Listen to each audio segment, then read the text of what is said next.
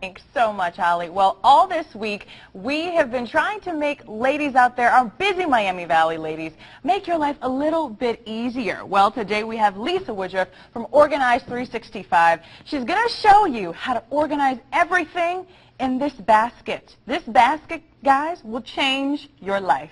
Right. How does it do it, this magic basket, Lisa? So this Sunday basket is really everything that's normally on your kitchen counter and cluttering your mind and cluttering your life, and we're going to put it in one isolated area and deal with it once a week. All right. Why do you call it a Sunday basket? Is that the day that you kind of sift through everything? Yeah, I started 10 years ago myself when I had 2 little babies, and there was just stuff everywhere, and I never had any time alone to myself. But Sunday night at 8 o'clock, my husband would go to bed, the kids would go to bed, and I would have time to myself. And I would go through everything for the week and make my plan for the week. All right, great idea. So let's first tackle mail, because that's the biggest thing that can get you so overwhelmed, especially when it starts to pile up during the week. So Exactly. what do you do with it? So sometimes you can keep on top of your mail. I have a friend who just leaves it in her mailbox because it's easier to just take it out once a week.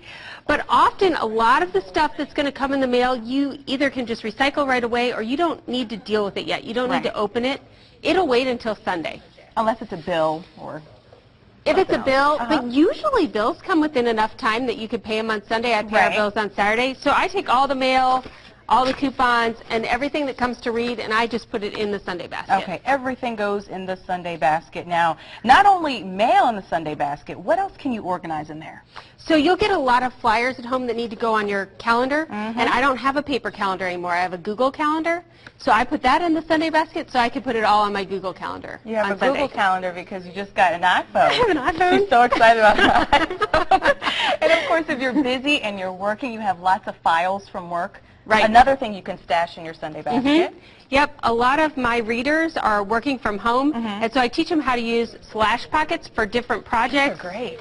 And then if you have a really big project, just put a bowl clip on it, and then all of these can be in the Sunday basket. There you go. And also, if you check out the labels, which also help to make things a little easier when you're organizing.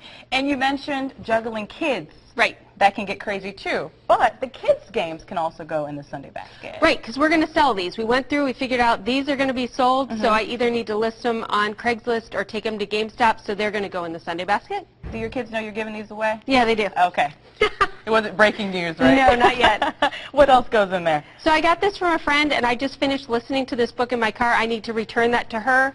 And I just found this CD that I need to return to another friend. So I'll put that into the Sunday basket. In the Sunday basket. Because on Sunday night, I make my to-do list for the week. So I'll make a list of all of the errands I need to run and put all those things in my front seat of my car and do that on Monday. Right. And we mentioned it doesn't necessarily have to be a basket. It could be a bin, It could be a bag, a bin, a section of your counter. But if it's portable, it's great because then you could take it to a library or take it to another room to go through it. Exactly. Great tips, Lisa. Where can we find you? Organize365.com. There you go. Now some